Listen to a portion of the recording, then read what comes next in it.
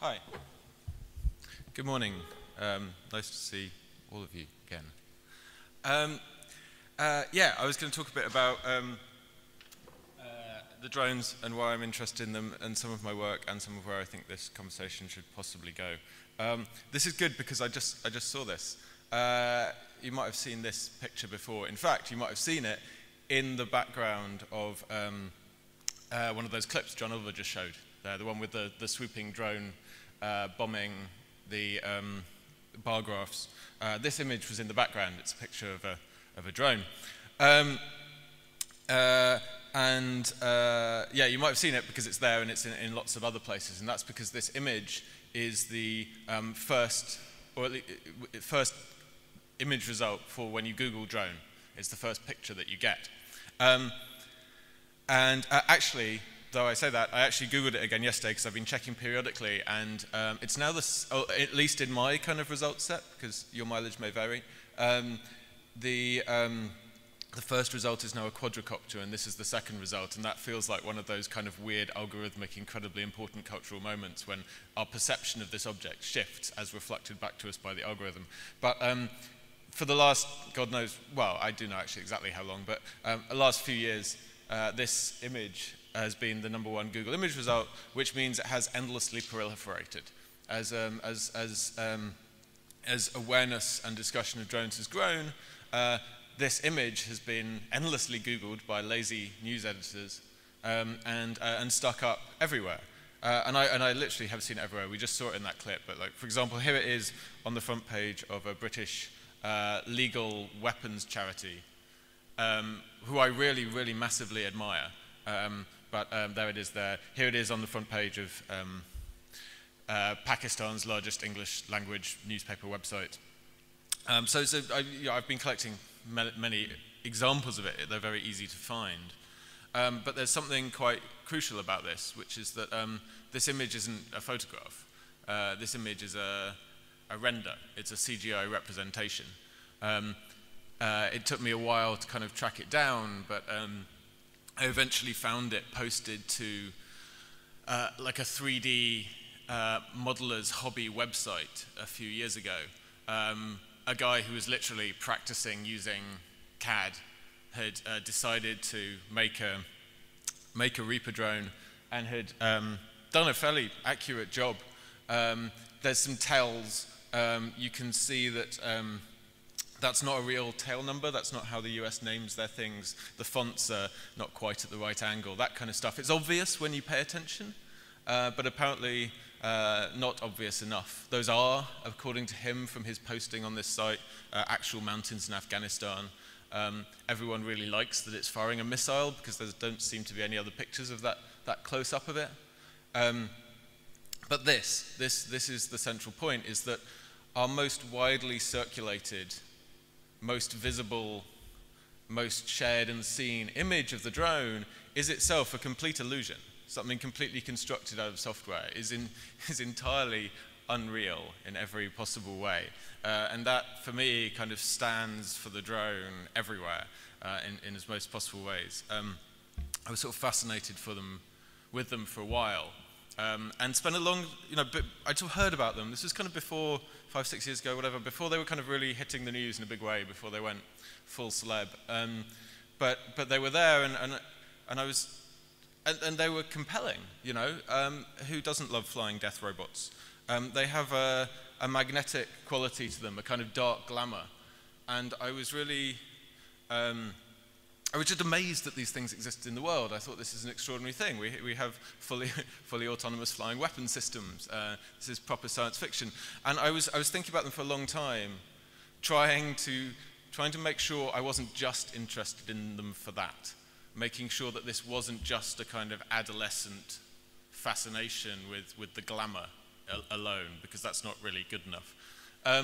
So I was trying to think what else is about it that makes this object so sort of fascinating, and I was constantly kind of just like approaching it from various directions in order to come to some kind of understanding of it, whether that was just kind of reading it or researching it, or whether it was kind of making little models, because I came quite obsessed with like wanting to stand in front of one of them, like literally, like I'm finding it difficult to kind of assemble this thing in my head properly. So it would be great just to kind of stand in an airfield or in a hangar, like a room this big, and imagine what it would be if it was just kind of like, just sitting there, cold steel, like, and you could go and you could touch it, and, you know, what would that be like, to have a kind of one-to-one bodily relationship with it? And like, this doesn't work for that. Like, this is this tiny little plasticky thing, and it gives you no sense of what that, like, human, physical relationship would be.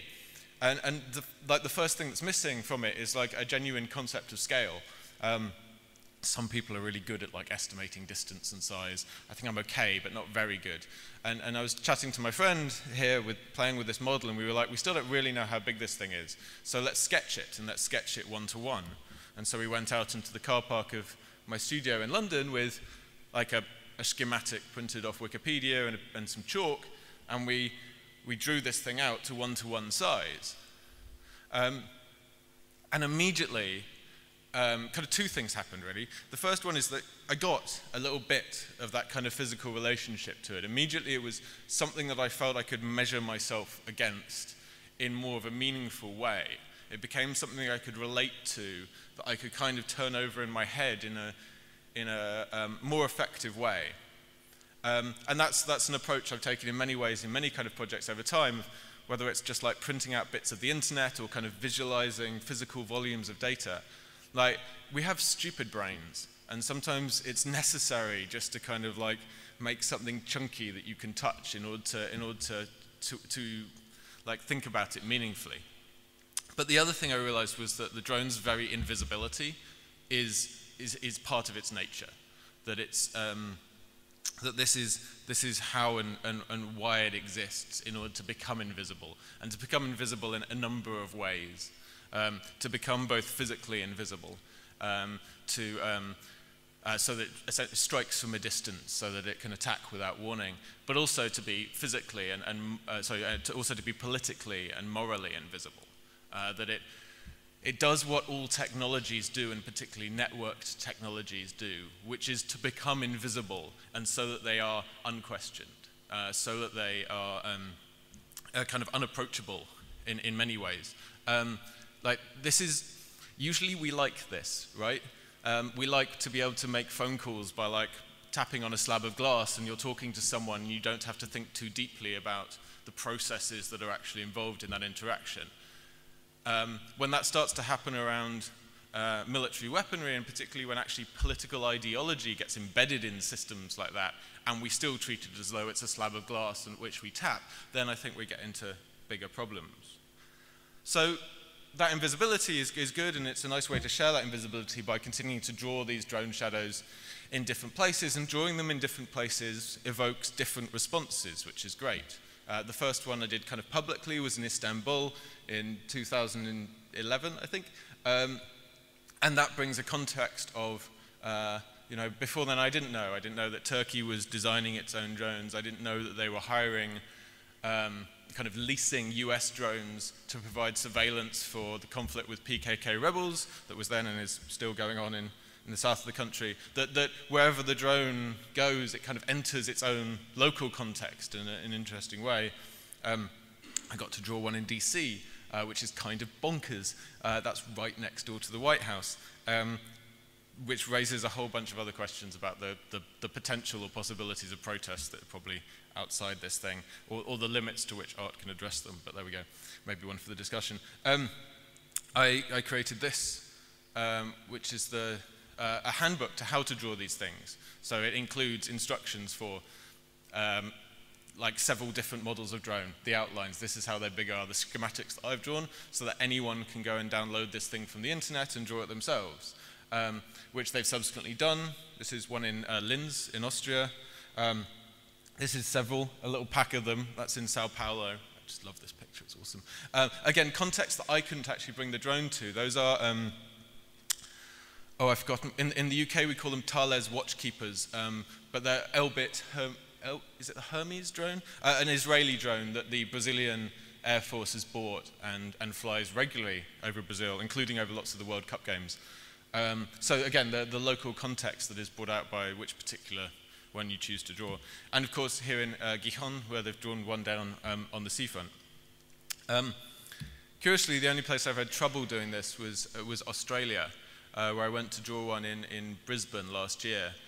This is actually a picture from a series that is also represented in the show here, which is called Watching the Watchers, which is where I go and find images of drones within Google Maps and other kind of publicly accessible maps. Basically, these using the network which renders itself invisible to render visible these invisible objects. It's just invisibility all the way down.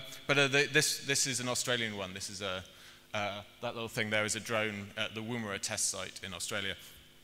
So I went to Brisbane to draw this drone, and it got censored for a bunch of kind of like incredibly boring, bureaucratic, stupid reasons by reactionary idiots. But the interesting thing again was the context in which this happens. I'd been thinking about drones largely as weapons of war, essentially. That was the context in which most of the ones that I'd drawn had been kind of used or were seen by local people. The main Australian current relationship with drones is actually about immigration. The fact that Australia's current immigration policy is designed around preventing people in boats reaching its shores, turning them back before they get into Australian waters, and interning them in pretty unpleasant camps in Nauru and Papua New Guinea. And they want drones to do this, to patrol the ocean. So you actually, as the drone approach can kind of happily spread its wings over far more than just the kind of battlefields. They become integrated into all kinds of kind of surveillance and repression systems. And so the other main drone project it's worth mentioning is this one. This is a report from the Bureau of Investigative Journalism. There's a couple of organizations that do this. The Bureau is one in the UK, the Long War Journal in the US. And what they do is they catalog, they investigate, catalog, index covert drone strikes. So drones are in increasingly wide use by militaries all over the world, both internally and externally. They're in constant use on battlefields, if we can even refer to such things anymore, in kind of Afghanistan or Iraq, places where we know there are wars going on, but there's also a parallel covert drone war by the US in Pakistan and the Yemen and in Somalia and possibly other places that we haven't confirmed yet, that is not reported, essentially, that is not acknowledged. Or it's starting to be very, very slowly in the last kind of 6 months or so, but it wasn't for very long. And let's be clear, this is a program of extra-legal assassination. And even qualifying as extra-legal is kind of wobbly. It's just assassination. Without evidence, without any declaration of war, without anything like that. And so this isn't reported. So places like the Bureau collect these reports. They look at local media, eyewitness reports, anything they can find to try and draw together news about these strikes. And I was reading them, and I want to talk about them because it's important to talk not just about the drone, but about what it does in the world and what its effects are. And this is a fairly obvious effect of it, that it permits these kind of covert wars and it kills people. But how to talk about these things? And what struck me most was the kind of total absence of any imagery of this stuff. Again, like how do we address it when we can't see it in any way? And it's still weird, right? It's still weird that you can have a complete covert war going on, and like this is the only track of it. We've lived in a mass media age for well over 100 years. Before we had, TV or even photography, newspapers would send like illustrators to battlefields. You could see pencil drawings of these things. I had no idea where these places were, and I didn't seem to be able to find any pictures of them. Except, of course, I could find pictures out of them.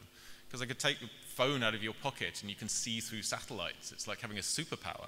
One day, some guy in the Yemen posted driving directions to a drone strike on his Twitter feed when he was talking about it. He was like, if journalists would like to get here, this is how you get here. Right? Could you please just drive for 20 minutes and come and see this shit? I don't know if anyone did, but I realized you could also do it like I was doing it from vast distance. And that's where Dronestagram comes up, which is an ongoing social media record of the landscapes of the covert drone war.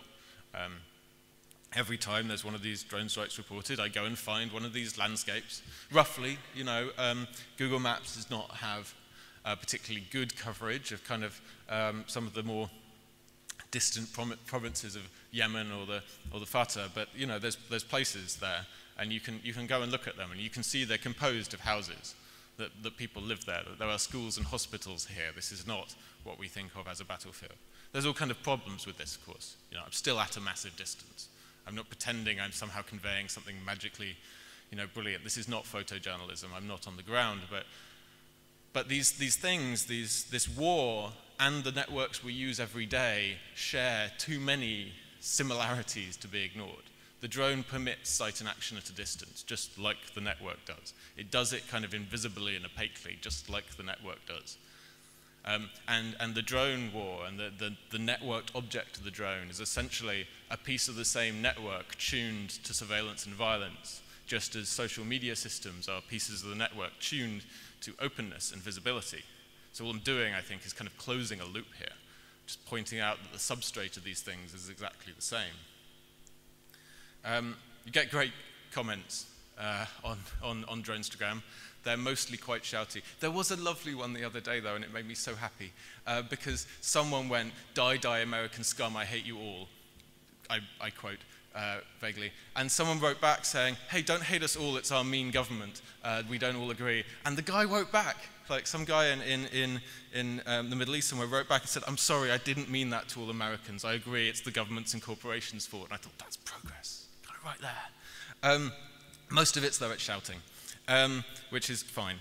But there's one kind of weird little critique, I think, buried in there that's quite interesting. The first thing that everybody says when they see a drone shadow is, "I had no idea it was so big." And that's a good comment, because as soon as you ask that comment, you ask a number of other questions, like, why didn't I know it was so big? Like, that's a natural kind of follow-up question, and then you ask more questions. The question you get, or the comment you get most on Dronestagram, if you've never used Instagram, it's a image sharing network. You take a photo, you upload it, people can comment on it, and you know, press the heart button. And the number one comment is, "I don't want to press like, but," right? I want to show my appreciation for this information, but the only interaction the system permits is to like it. Which is a really simple, basic comment made about lots of social media systems, but kind of revealed incredibly powerfully here, that there is a structural bias to these systems as well. It's built into them, and it's a way of illustrating them. It was kind of terrifying watching Dronestagram, which got a lot of media coverage when I first kind of started talking about it.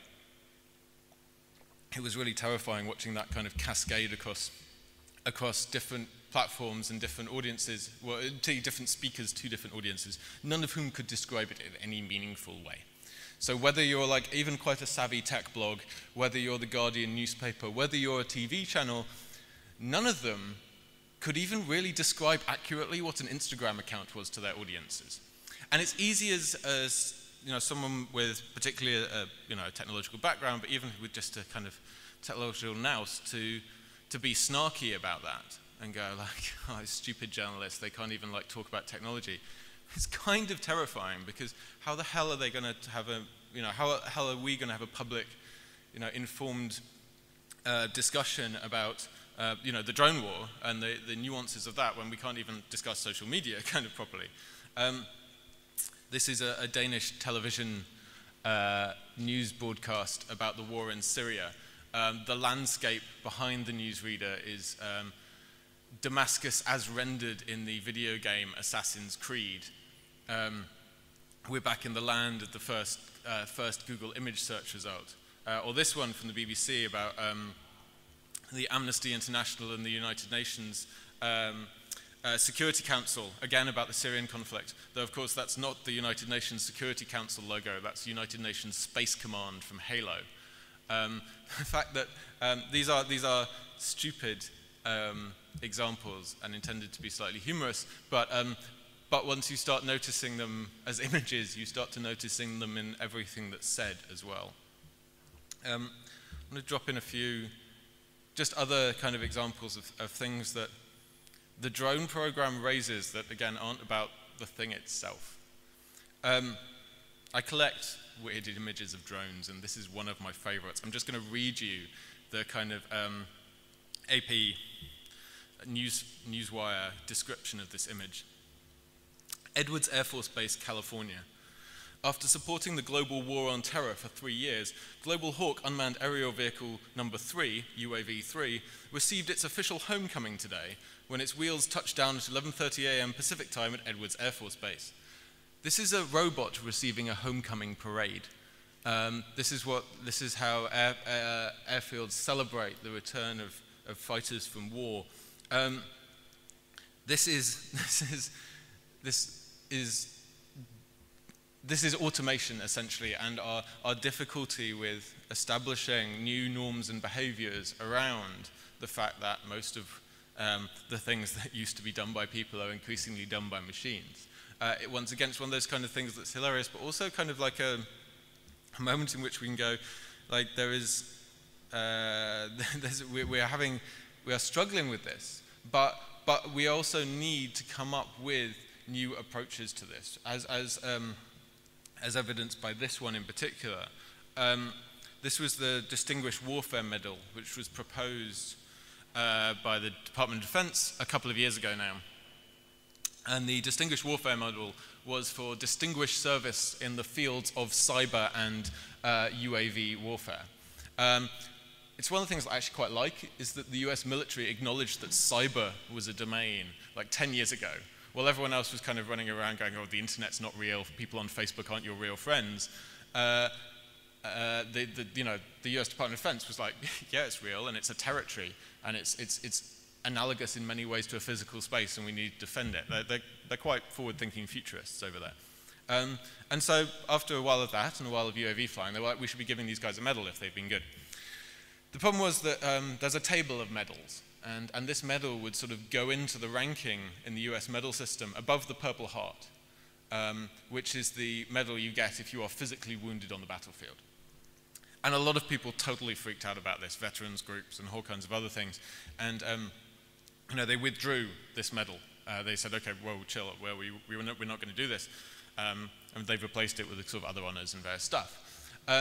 But the problem is that people are getting wounded even on the US side by drone stuff. They're discovering this kind of wave of post-traumatic stress disorders in drone pilots themselves, which appear to be occurring at the same, if not higher rates than in combat pilots.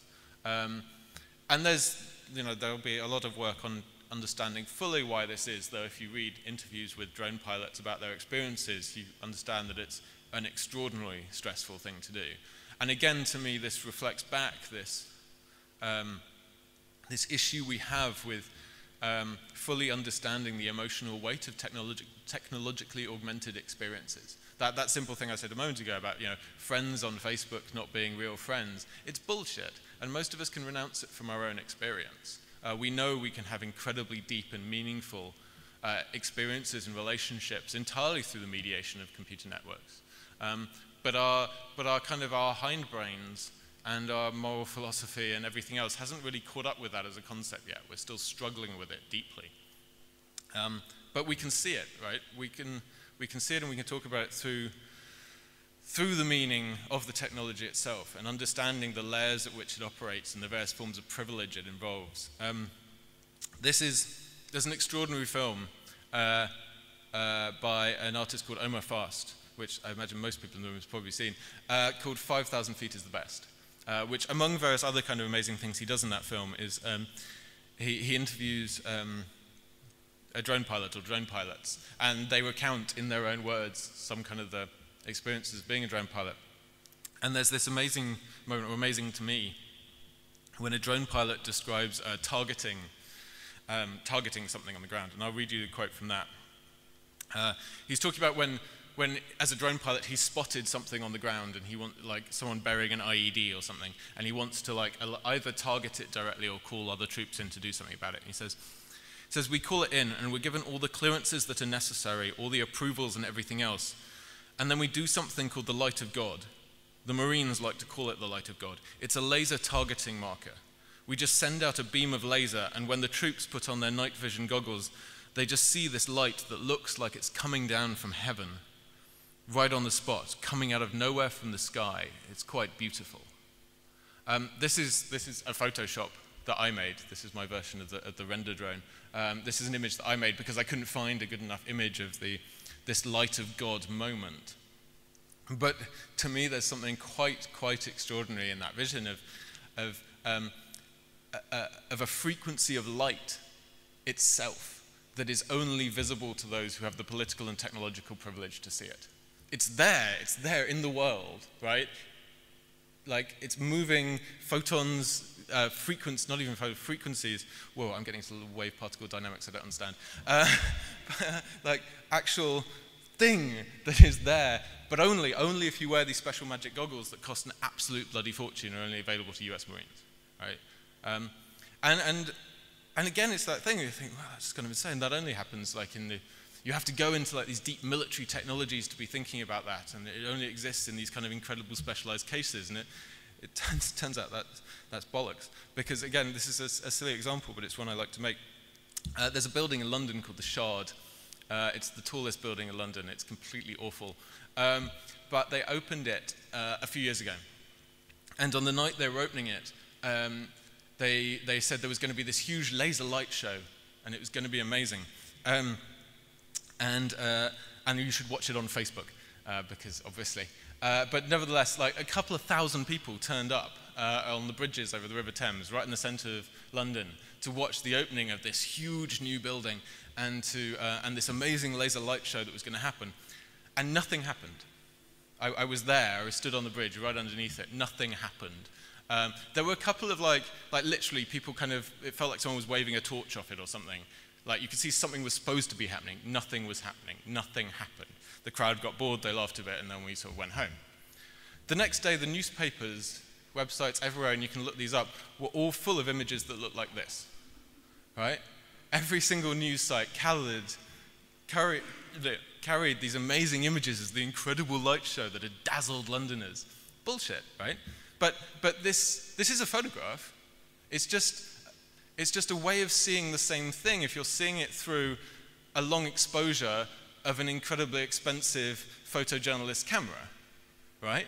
There was a laser light show there. It only happened in a frequency visible to machines. And a frequency that's visible to power, right? This is power speaking directly to power through a technological system that's only visible at that level. And it's kind of rendered down to us when it needs to be kind of spoken to us by the media. That's one of the effects that you see happen kind of repeatedly in the drone process, the kind of embedding of technological process just within those little networks that only kind of comes out when we need to be kind of shafted with the pointy end. I want to talk about one final effect of the drone, which is the way it takes all of these effects. It uses them for its own ends in order to commit violence, in order to kind of ignore all kind of geopolitical boundaries and do anything it wants to, but also how it then transfers that privilege to like other contexts, the way it kind of moves its own moral and ethical framework into other places. I had a really long fight with the Metropolitan Police, London's police, over the last couple of years, trying to get them to admit whether or not they used drones, because they said they were going to for the Olympics. I know they didn't, because I also asked a bunch of other people if they had permission and so on and so forth, and they didn't. But the police themselves, despite a huge number of kind of legal requests, would neither confirm nor deny the use of drones. Which is weird, because they talk about cars, and they talk about helicopters, and they talk about all the other resources at their disposal on which they spent public money, on which they spent the kind of taxpayers' money. But drones are magic, right? As soon as it comes to drones, we don't have to talk about them in the same way, because they freight with them these kind of strange contexts. It was the same when, with those missing schoolgirls, who I believe are still missing in Nigeria, when the US said it was going to send surveillance assets to Nigeria to assist in the search, and like Brigadier General Myers went on, CNN and said, yes, we're sending a P-8 Orion plane to Nigeria to assist in the search, and then they cut back to the anchor who goes, unnamed spokespeople have also confirmed the use of unmanned aerial vehicles in this search. And it's like they're magic, right? They've weaponized not just the network itself and kind of, this ability to kind of pair surveillance and violence in all these ways, but they've kind of weaponized military thinking and strategy itself and can then take that and kind of through into other places. I got many more examples of that kind of thing, but I just want to say kind of this stuff in finaling, which is the kind of bigger point again, to get to kind of move away from the horrible bloody objects that they are, which is to say what I've been sort of saying all along, which is that we're really, really, really bad at metaphors. Like we're really bad at describing like the actual state of the world that we find ourselves in today. The cloud being a really prime example of that, being a terrible, terrible metaphor for the world around us, and frankly an incredibly harmful one. Because, it's not a magic faraway place. It's like a massive shed, many, many massive sheds full of computers where all of your secrets are kept, that are, vast energy-consuming networks that require fossil fuels and other resources to run, that reside within national jurisdictions, that fall within various kind of legal frameworks, all of this kind of stuff. These metaphors that we have at the moment for the network world are simply not good enough. And it leads to kind of incredibly damaging processes, of which I think what has been allowed to happen with drones for the last 10 years is an incredibly strong part. I think the drone war is in large part a kind of product of this technological opacity that we've gone along with for so long. Because technological opacity is built in at every single level of the system. Even those little black boxes, which I called a superpower earlier, are still deeply opaque to us. They remain kind of incredibly, vastly unknowable, and we live kind of within that system. It extends not just from the phones to the drones, to all the way up into kind of 22,000 kilometers up to the GPS network, for example, to take one. Every time you use Google Maps to go somewhere, every time I use it for Dronestagram, I'm communicating with this vast network of things that we live inside. And yet this remains the mental image of the networked world that we hold inside our heads for kind of want of a better image. I always refer to this as the network, as kind of not just the internet, but the internet and us, like as a complete and composed system.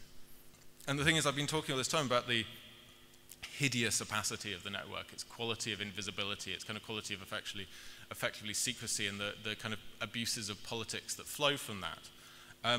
But I also believe that the network is the naked lunch, effectively. In kind of Burroughs' phrase, at the moment when everybody sees what is on the end of every fork. The network doesn't produce weird new behaviors. People go, oh, people are like this on Facebook because they've suddenly got Facebook and they do all this kind of stuff, or we do this because we have drones. It's like, no. This permits existing behaviors to come to their fullest and often most terrifying effect. It reveals structures of power that are mostly ancient, that are biases and things that have existed in society for quite a lot longer. Because of a low level of technological literacy, those structures are, technology has been formed in the image of those structures and has been reproducing them, but that doesn't have to be the way that it is. The ability to see those structures of political violence, structures of oppression, are also part of the kind of gift of the network. But it's not a free gift, right? It requires work. It requires an effort of raising our own technological literacy, which then slowly, painfully transforms essentially into a form of political agency when we are actually fully capable of rendering the world accurately and describing it properly. But for me, it remains largely hopeful in this because I think that's what it's for, right? I think that's what we've built the internet and these other networks for, is in order to be able to use them to describe this apparently terrifying complexity of drones and everything else better. Thank you very much.